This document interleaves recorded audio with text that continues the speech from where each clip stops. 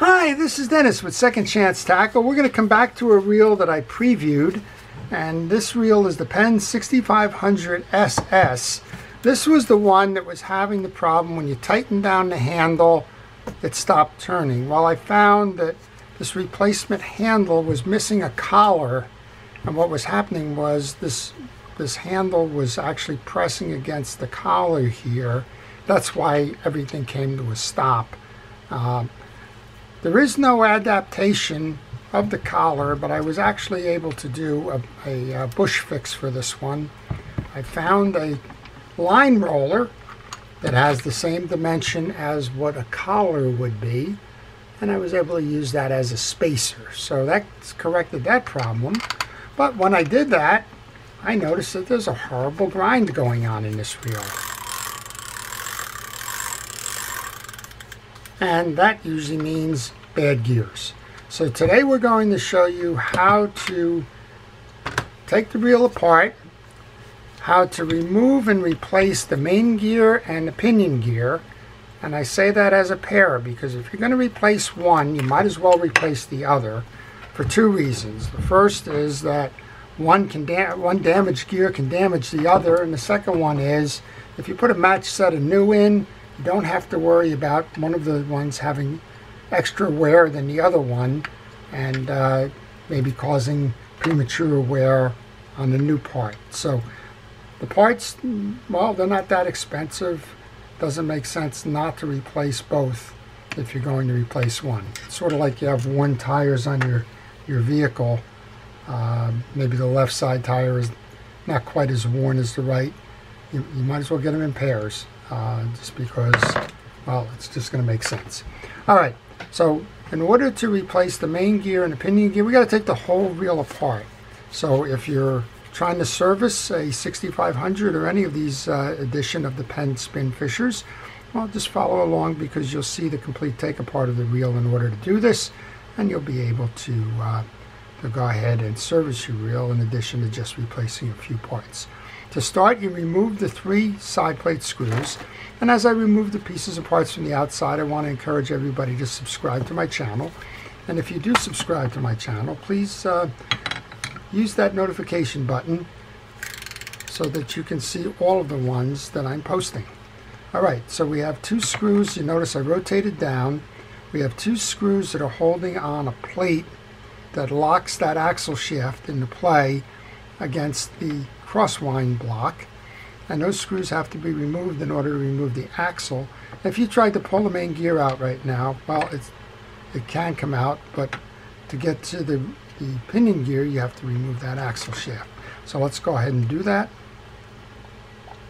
On some of these Penn reels, you cannot remove that main gear because that main gear has got a back gear that drives the oscillation gear that's bigger than or has a slot that's bigger than the post, and it kind of gets wrapped in. In this case, that one just comes out. Alright, there's 2 screws that come out, and with all of my pieces and parts, I'm putting them into a parts tray. That parts tray helps keep me track of where the pieces are when I go to reinstall. So we removed that flat piece of metal. Now we can remove the axle shaft, and the axle shaft is going to enable us to remove the crosswind block and the crosswind gear. Now this is what you would be doing if you were servicing the complete reel in addition to just replacing those 2 gears. You'd remove all of the pieces, you'd clean the internal body, you'd inspect all the pieces and parts, and when you do that on this one, it may be a little hard to see, and of course I've had this apart already because I knew how to order the parts, but you'll see that there's worn teeth here and again on this side over here. That's what was causing the grind. Now why it's worn, not sure. But I always tell you to examine the face of these for spacing and the sides. And you can see right here on the side of this that the points on these are decidedly worn more than well over here with those nice sharp angular teeth. Over here they're all worn down. That's what's causing the issue with this reel. Alright, well we got 2 new pieces. Fortunately on the 6500 series, these gears are still available. On the 50, which was the series before. They're no longer available, so you have to find a donor reel in the aftermarket to get those. Well, if we were simply replacing the main gear, that would be easy. We would just go ahead and plug this back in after doing the oil and greasing, and you'd be on your way. But as I mentioned, you want to get a match set, both new, so we need to replace that pinion gear. In order to do that, we need to remove the rotor. To do that, you want to grab a wrench. This comes out in a counterclockwise manner. I like to start by loosening it, and then I like to take the rest off by hand. Put that into the parts tray. Then you should simply be able to lift up on your rotor. And you'll see we have two sets of anti-reverse overrides here. We have a dog here that you can control with this switch. That's the noisemaker. If you move this out of the way, you won't have the noisemaker. And then this is the anti-reverse one. That gets controlled by the eccentric lever down here. And both of these are in the off position now. And we need to do that because we need to remove the collar, the bearing, and the anti-reverse mechanism in order to replace the pinion gear. We're going to do that by removing the screw that's holding in the forked anti-reverse dog. You do not need to remove the other anti-reverse dog unless something's going wrong with it. When you take that out, note the orientation. Take pictures along the way. Note the orientation. I get questions from time to time. My anti-reverse is failing on this reel. Why? Those two forked tines, one on each side of that click ratchet, are losing their tension. Sometimes you can pinch that back in. Sometimes you have to replace the piece. In this case, it's working. All I'm going to do is just wipe off the old grease that's accumulated in the center here. If I needed to be a little bit more aggressive than wiping off, I would use steel wool there. And then we need to get the orientation right on the dog. These are the forked tines I'm referring to here. And the orientation is so that the beak of the anti-reverse dog fits into the angle on that ratchet. Okay, with those out of the way now, we have 3 screws holding up a collar that's holding the assembly on. There's also, speaking of a collar, there's another collar here. Don't lose track of that. All right, we'll take the 3 screws out.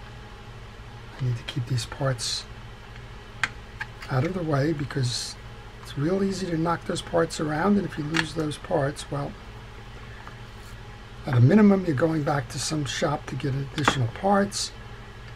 Worst case, you've lost it and the part's not available, and then, well, you're out of luck. All right, that's the second one. And I make a habit when I take these off of putting them on my table just to make sure that all of the screws are the same screws, size and width and shape. If there's a long one or a short one, then you want to take a moment and mark the location. That's the collar that comes off. And again, you did not need to touch this one. Now we should be able to pull this out. That one came out easy enough. Of course it did. I knew that the thing needed to be serviced. And here's your old gear. Now as I'm looking at that, I'm not really seeing an issue with this. But again, it just doesn't make sense to replace one, not the other. So we'll just set that off to the side. Here's your new gear. We're going to use fishing reel grease. This is Penn Precision reel grease to get started with the reinstall of this now. So again, if you're servicing this, you're doing exactly the same thing. You want to remove that bearing. You want to remove the pinion gear. You want to inspect the parts. You want to use fishing reel grease to get it re-lubed. And then you want to reinstall. So there you go with the pinion gear. Again, I've checked these before. I'm just going to do this for illustration. You want to oil your bearing. That's got a shield on it, but it's not a sealed bearing, so the oil will work its way in. And then this is your stack. And there's one more piece that goes on top of that, which you can also put on now, and that's the collar between the bearing and the anti-reverse click ratchet. All right, this goes back in then. Again, if you're servicing this, go ahead and take a cotton swab or something. Make sure that the inside is clean. Make sure that the underneath is cleaned. And when you remove that pinion gear, well, it gives you access to the back of the case there where you can clean it up and all, so that you don't have any old dirts and that lingering behind. All right, this gets installed right back in. Now we can take the collar. The collar goes in next. Slide that under.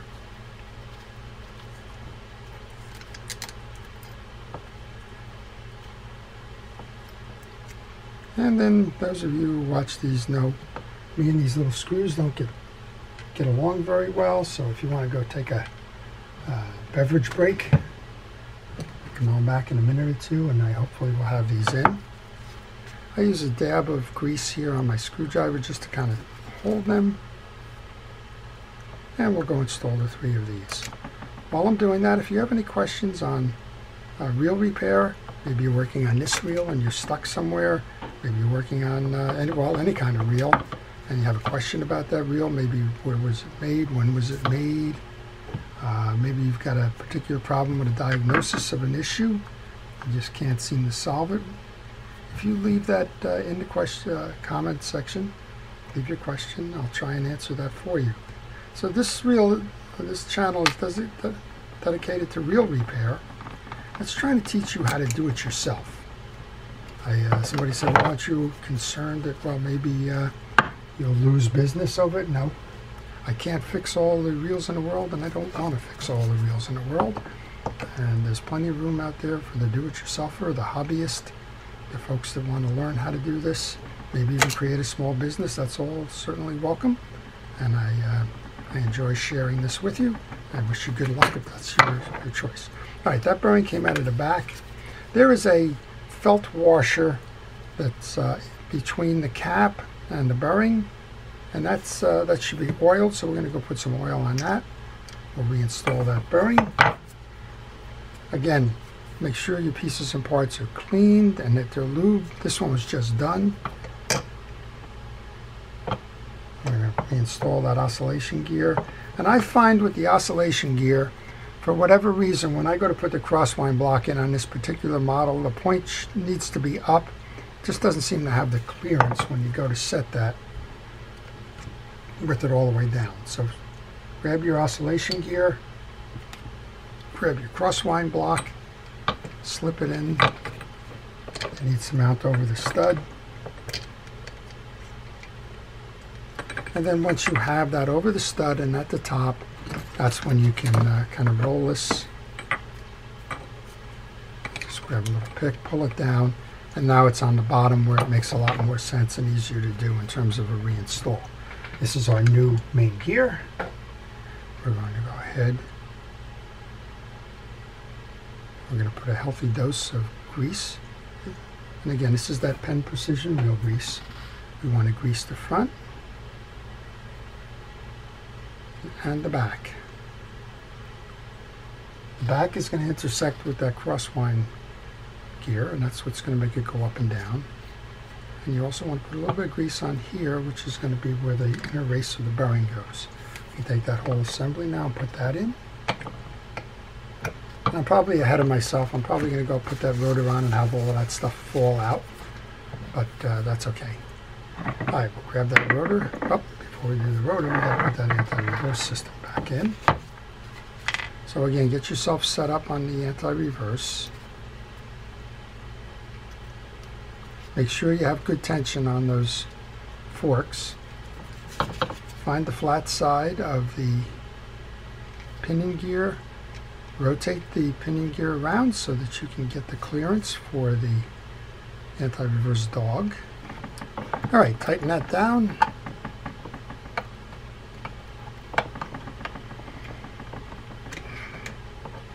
If you like, you can put a little drop of oil onto that assembly.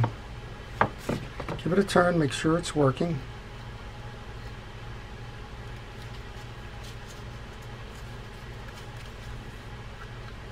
You can notice it's pulling in, so it's doing what it should be doing. hold your assembly, put the rotor on. Grab that rotor nut.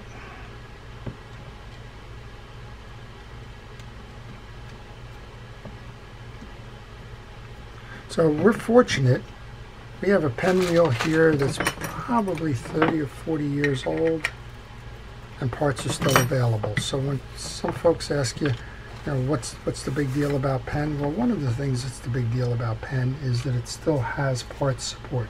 I got these parts from, kind of from mysticparts.com, but they're a great supplier of all things Penn parts. If you need something like the gears here, that's a great place to go. All right, just put our axle shaft in. When you put your axle shaft in, line that flat spot on the axle shaft to that block, and you want to grab that middle bar. And if you haven't done so, I would recommend that you take pictures along the way.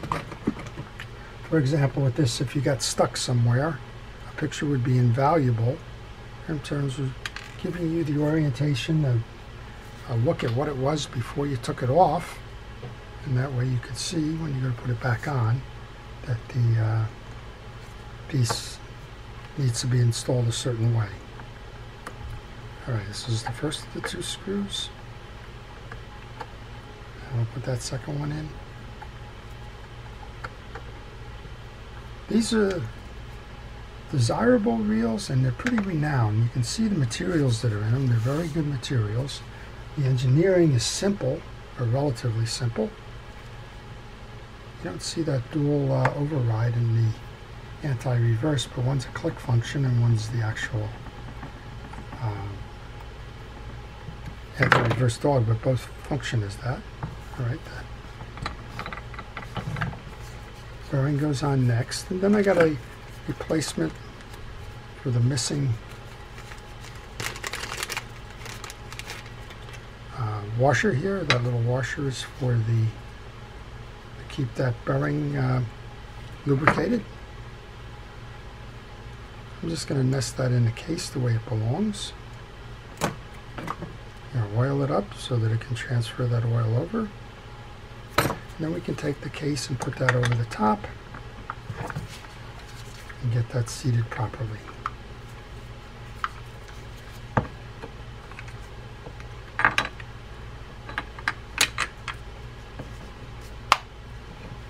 That's what I like to hear, a nice solid click. Check all around your casing, make sure that it's nice and tight. And we need to find the 3 screws that tighten this up. So this was a replacement handle for this reel. The original one, I understand, I think this is Carlos's reel. I understand that the original handle had broken and then he got this one as a replacement. And again, the issue seems to be that there's a little collar piece that's missing there. Or at least the adaptation of this one does not have a collar on it. And that was the cause of the problem, but we also saw that over the life of this reel did get some damage to those gear teeth, and that's why it had to be repaired. All right, so we have the felt washer there is holding to the bearing. Again, this is a bush fix. It's a line guide, but it happens to be perfect fit. And we're just going to put this in now. Now, the one final thing that you would do if you were servicing this reel, and I've done it already, I'm not going to take it apart for this particular video, pull the C-clip ring out of here, check your drag washers by removing these pieces, and make sure that they are cleaned, free of corrosion, and able to operate smoothly. All right, with that done, we can put the adjuster back on.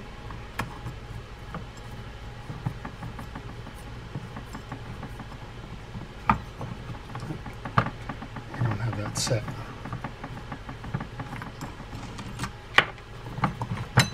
The top washer is not aligned. There we go. A quick little trick, turn this upside down if you're having trouble lining it up, because the first ring oftentimes will go in, but the second won't. Just turn it upside down, get them in the proper perspective, and then once you tighten it down, yep, now we have a tight one. All right, let's give it a try. Geez, like new, like new. All right, we're going to work on that bail, but you now know how to, oh, there you go, just needs a little encouragement. You now know how to replace the main gear and the pinion gear on a Penn 6500 SS. So I hope you've enjoyed that. I hope you've learned something from it. To all who are first responders and essential personnel, thank you for everything it is that you do. And to everybody, please stay safe, stay well. I wish you great fishing. This is Dennis with Second Chance Tackle. Have a fantastic day.